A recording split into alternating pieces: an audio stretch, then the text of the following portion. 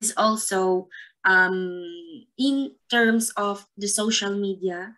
So the title of this topic is Ways on How to Improve Our Market Hunt. So right now, the pandemic is easing.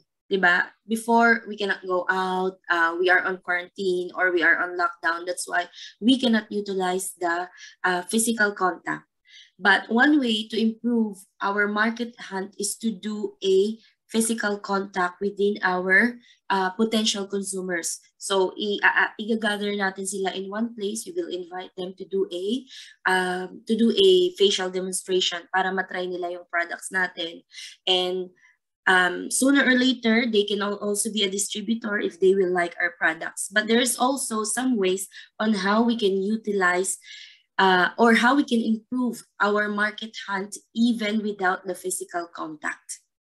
So, ito yung mga topics natin within this area. The first one is what matters in atomy, 2 types of people in doing atomy, how to utilize social media and atomy mobile application, set rules for yourself, and of course, communication.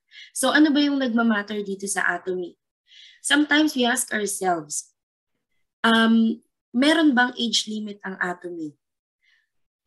If for registration, of course, there is a limitation. We can register in atomy when we are 18 years old and above, not below because hindi pa legal age on.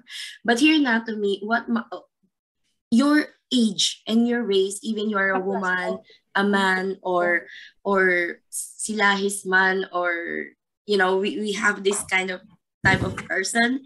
It doesn't matter in atomy. Our age doesn't matter as well. If we are old, if we are young, it doesn't matter.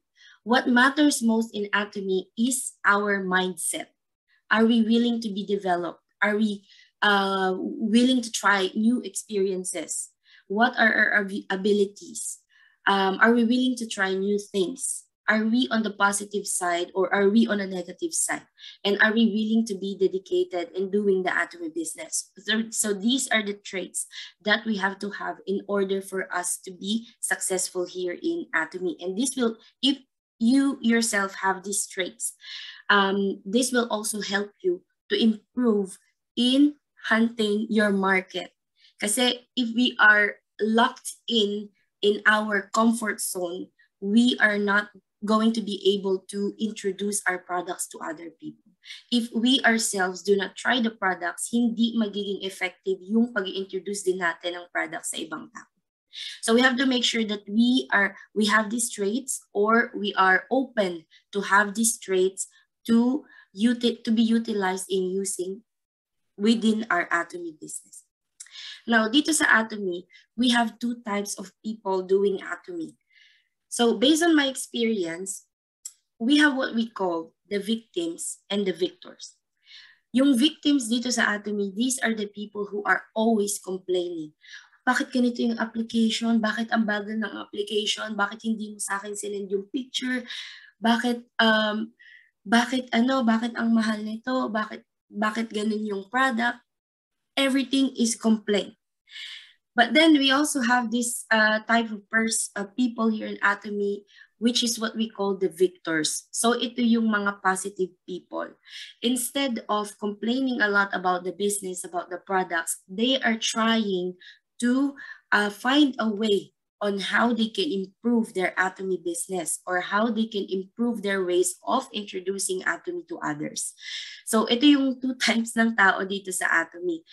We just have to make sure that we will not be victimized by the victims. Kasi pagka we considered ourselves to be victors and na-victimize tayo ng mga victims, yung yung mindset natin maiiba.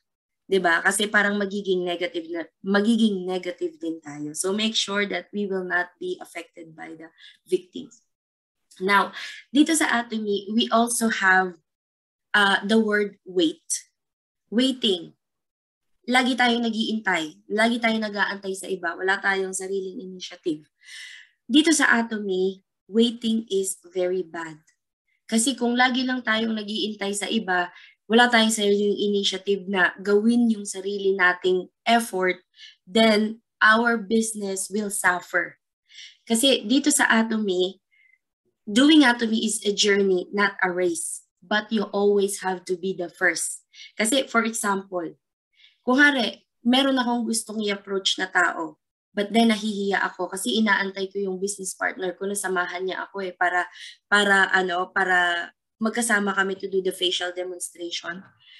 Ngayon, since antay ako ng antay sa business partner ko kasi yung business partner ko, she's really busy in doing her own business kasi she wanted to improve her business. Nag-antay ako sa kanya. I waited for 2 weeks. Now, the time comes that my business partner is already available to be with me. But then, nung in-approach ko yung potential consumer ko, na-register na pala siya ng iba. So, does it do bad for me? Of course, yes. Because hindi ko nakuha yung potential consumer ko na magiging automatic consumer ko sana kasi I waited. So, always remember that doing Atomy business takes ownership. So when we have our Atomy ID, it is considered that we own a business. So we have to do whatever it takes for our business to be successful. And one thing that we can do is practice. Practice on approaching people. So katulad ng sinabi ko kanina, magiging effective tayo sa pag-approach sa ibang tao or sa pag-introduce ng product, first of all is kung gagamitin natin ang products. Always remember na pag naging distributor tayo ng Atomy or pag ginawa natin yung Atomy business, we are considered to be a walking testimony. Kasi nakikita ng ibang tao yung difference sa atin. So sila na mismo yung magtatanong din sa atin kung ano yung ginagamit natin. And then when we share our experiences to other people, we are practicing to be confident. Alam ko mahirap na maging confident tayo in promoting. Minsan nga yung ibang tao hindi pa makapag-post sa Facebook nila kasi nahiya. I myself has had this one. It took me a month before makapag-post ako sa Facebook ko kasi nahiya ako eh. Kasi this is network marketing and alam naman natin, for example, sa Pilipinas, network marketing has really a very bad reputation. Kaya pag nandito tayo sa Europe, for example, nagpo-post tayo ng products about Atomy and people knows that Atomy is a network marketing business. Minsan nahihiya tayo kasi this is network marketing and network marketing has a really bad reputation. But Atomy is not the same because Atomy is rewriting the history of network marketing. So this is a kind of practice. I'm sorry.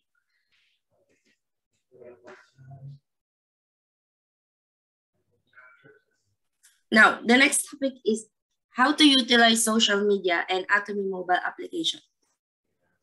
So always remember that if we commit ourselves to social media and our Atomy application or Atomy website, a social media will also commit to us.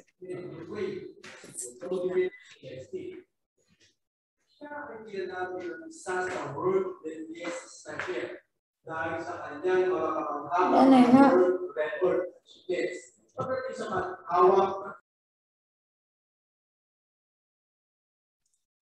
Sorry for that. Uminom lang ako ng water. So yeah, if we commit ourselves to social media and our mobile application, it will also be committed to us. Kasi always remember that people who looks at your post or people who looks at your profile, they are curious about what you do. They are curious and they are silently looking at you. So, wag tayong mahihiya na mag-post sa social media because people are silently curious about us.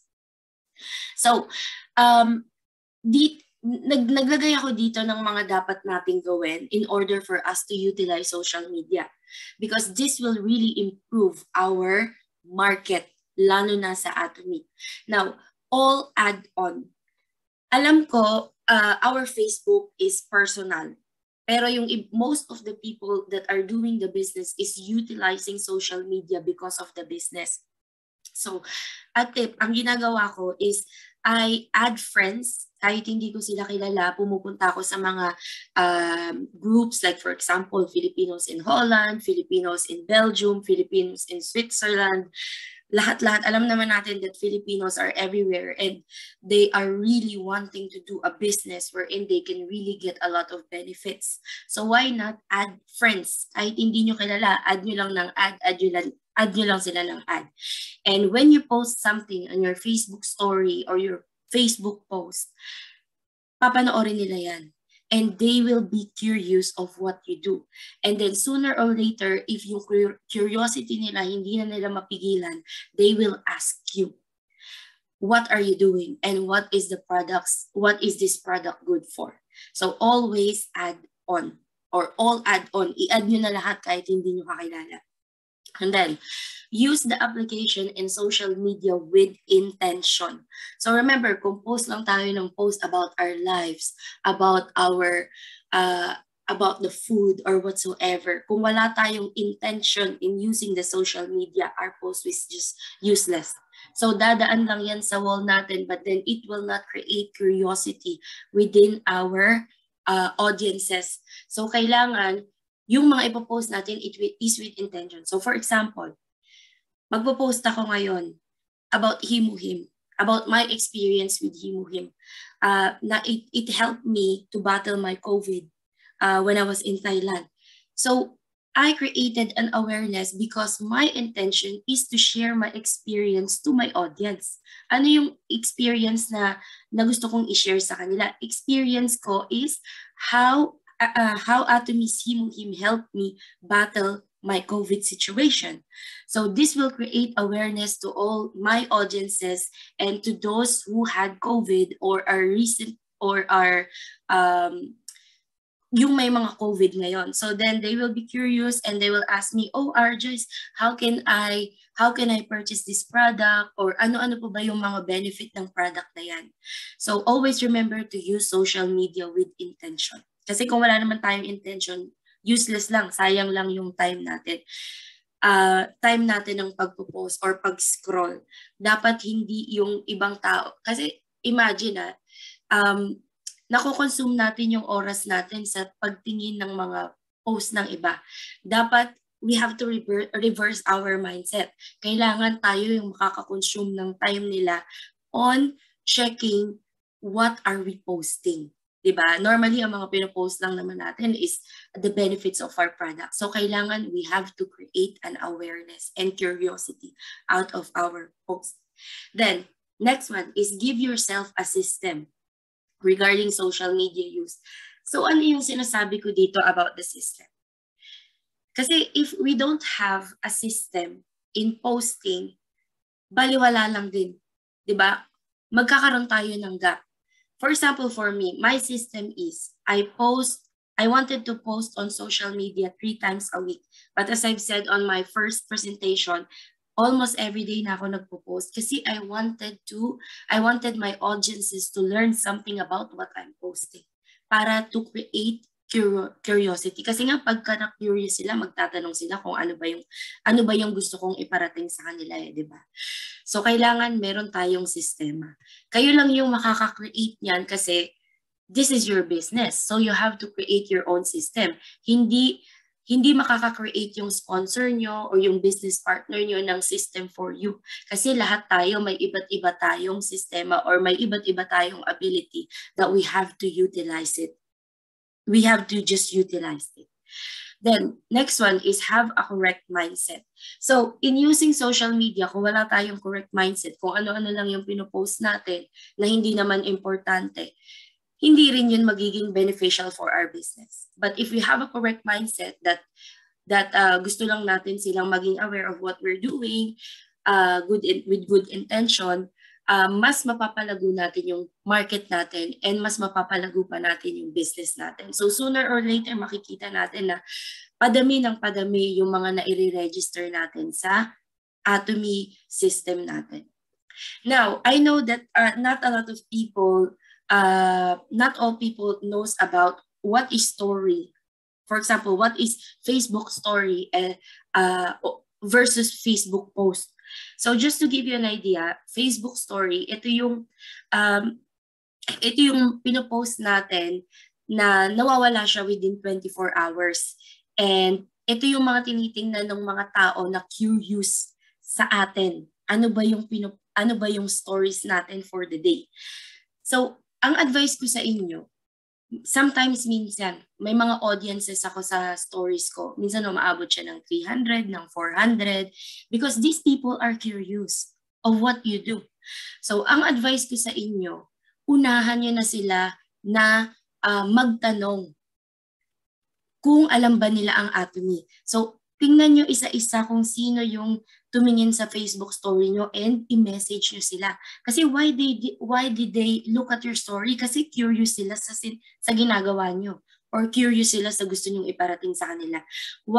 Minsan wag nyong antayin na sila mismo yung magtanong sa inyo kasi it will take ages. Unahan nyo na sila. Isa-isahin nyo yung mga tumingin doon sa Facebook story nyo and itanong nyo sa kanila, friend, alam mo na ba yung about atomy? Alam mo ba yung product na to? That this is good for this is good for that.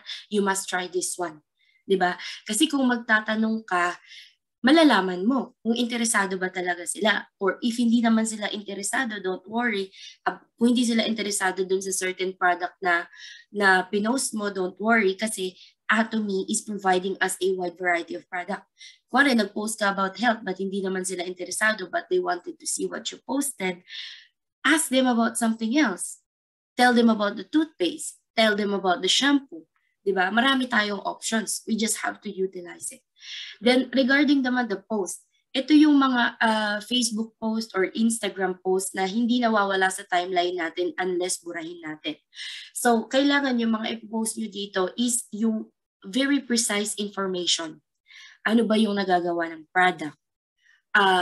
What are the benefits of the product? Bakit kailangan gamitin ng ibang tao yung product, or bakit kailangan natin i-introduce to sa kanila? Bakit nila gagamitin? So for example, today, ano ba yung pinost ko? Nag-post ako ng video, small video, like I think 53-second video about the essential oil. I created awareness, I created curiosity kasi in the video makikita nila ano yung klase ng oil na content ng essential oil. And then dun sa post ko I added ano yung content niya. It is 100 ml, ano yung importante na mga ingredients na nandun. Like for example, avocado oil, jojoba oil, ganun. Kasi yung ibang tao curious kung ano yung content ng product.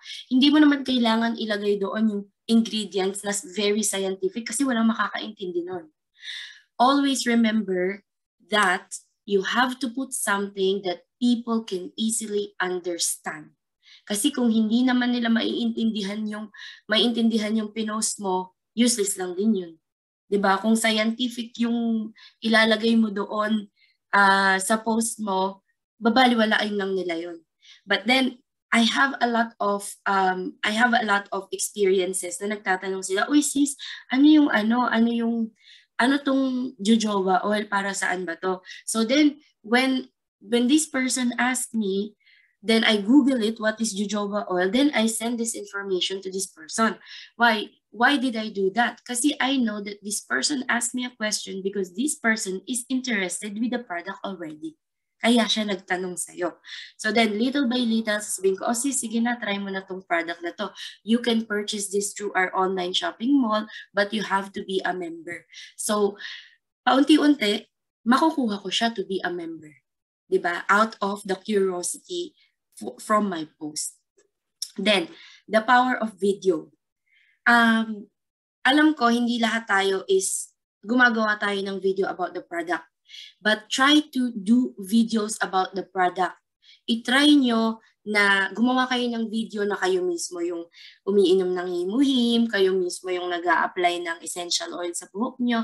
Kasi always remember that people buys from people sometimes not because of the product. Kasi nakikita nila na ginagamit nyo. Always remember na pag nakikita nila na ginagamit nyo yung product at nakikita nila na maganda yung effect sa inyo, bibili at bibili ang mga taong ito. 'Di ba? So always remember that. Kaya utilize to do a video and post it on your social media. So it's very, very powerful. I really love to do videos and I like to post it, but sometimes I lack time. But in 1 week, I make sure that I have at least 2 videos na mapopost ko sa social media. Then next one. This is Dr. William Edward Demings. And sinabi niya na what is the problem in business according to him? Ang problem daw sa business is about the mindset. Kasi lahat, almost lahat ng tao doing the business doesn't have the correct mindset. So ang iniisip lang nila for now is like, what can I earn right now? But they are not thinking about what can we earn in the long run. So kailangan when doing the business, we have to have the correct mindset. Diba? We have to be positive. We have to be open-minded to learn new things. We have to try. We have to experience rejections, so on and so forth. Kasi sabi niya, 94% chance of business, 94% is business and 6% is people-driven. So tingnan nyo 6% lang is people-driven. Kailangan i-correct natin yung mindset natin para maging business-driven din tayo. Kasi pag naging business-driven tayo, mas magiging effective tayo in utilizing our abilities in doing the business. Kasi katulad din ng sinabi niya, everyone is quietly watching you. So as I always reiterate, kailangan we have to make a awareness with our post. Kailangan nating mag-create ng curiosity. The next one is to set rules for yourself. Again, mindset, correct mindset. Na-explain ko na yan. Feel and be confident. So, itong sinasabi kong feel and be confident in explaining about the products or sharing your experience about the products. Kasi, tingnan nyo, kung, for example, nagpe-present ako, kung nakaslouch ako and nagsasabi ako sa inyo na feel and be confident about what you're doing, do you think you will like to listen to me? Of course not. Ganun din pag nagpe-present tayo ng products. Ngari, pag sasabihin natin, uy, friend, itry mo naman tong product. Tingnan mo, ang ganda ng buhok ko.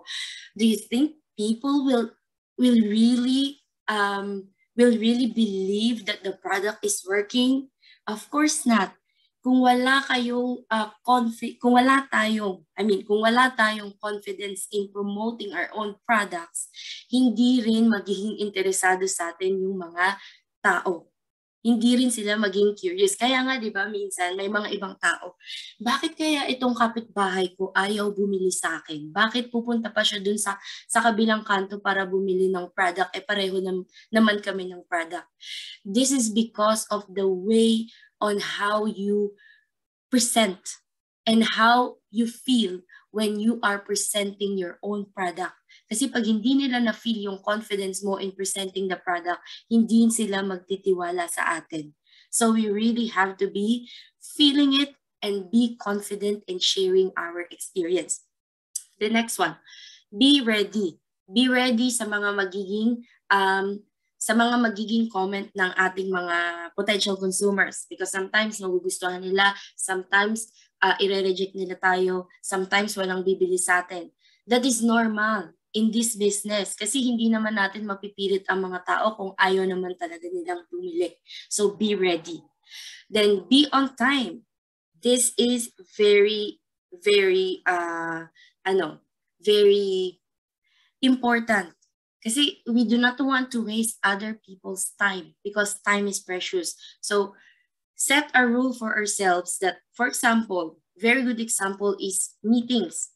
We have to be on time on the meetings kasi the meeting will start even without you.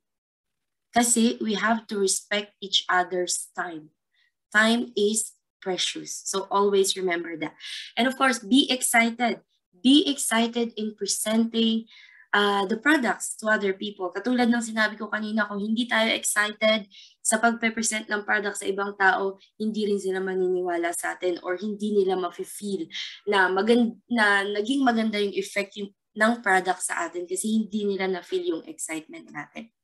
Then do online follow-up. So actually, this follow-up is in the Daily 8 Core. and the 8 steps to success.